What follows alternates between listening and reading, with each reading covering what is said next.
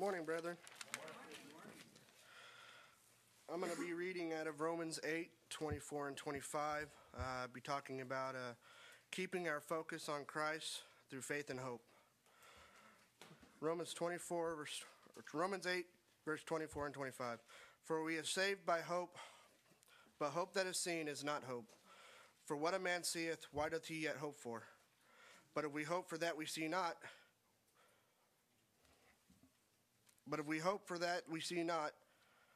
then do we with patience wait for it. Amen. There are two types of hope here. There is a worldly hope, which is a hope that is seen. It is a dead hope. This hope produces doubt and uncertainty.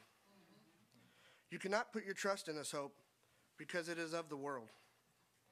And what is of the world is only temporary and will pass away. But there is another hope.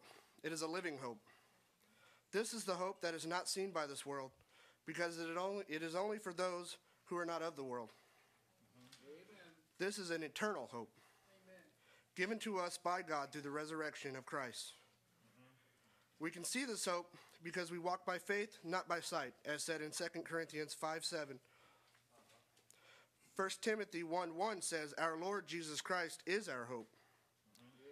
Not only that, Hebrews 12:2 says, he is the author and finisher of our faith, who for the joy that was set before him endured the cross, despising the shame, and is set down at the right hand of the throne of God. This text also tells us to look unto Jesus. Yes, amen. We are to keep our focus on Christ. There are too many distractions in this world that will try to take our focus off Christ. It is because the moment that we lose sight of Jesus, Satan has the opportunity to attack. This is why we must stay focused on Christ. Amen. How can we do this? We can do this because he has given us hope.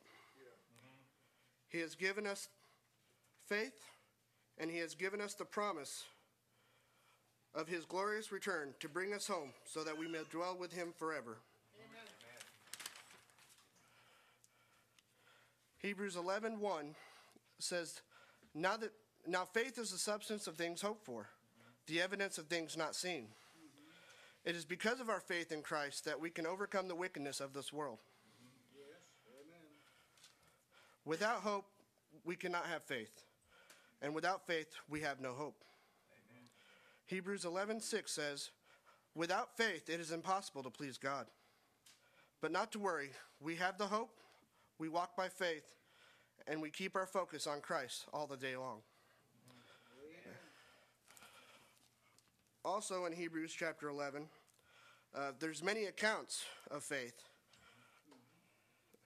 Through faith, we understand that the worlds were framed by the word of God, so that which are seen were not made of things which do appear. It also states in verse 4 that by faith Abel offered unto God a more excellent sacrifice than Cain. By faith Enoch was translated that he should not see death. By faith Noah, being warned of God of things not seen yet. Now all these, and there are more in here, all these have died in faith, having not received the promises, but having seen them afar off. In other words, they died having the faith, even though Christ had not yet set foot on this world. Amen. Christ gave himself so that we could be saved. And he brought his own life back up again so that one day he will return, a day that I hope is very soon, that we all will be caught up with him to spend everlasting life with him and Father in heaven. Amen. Let us pray.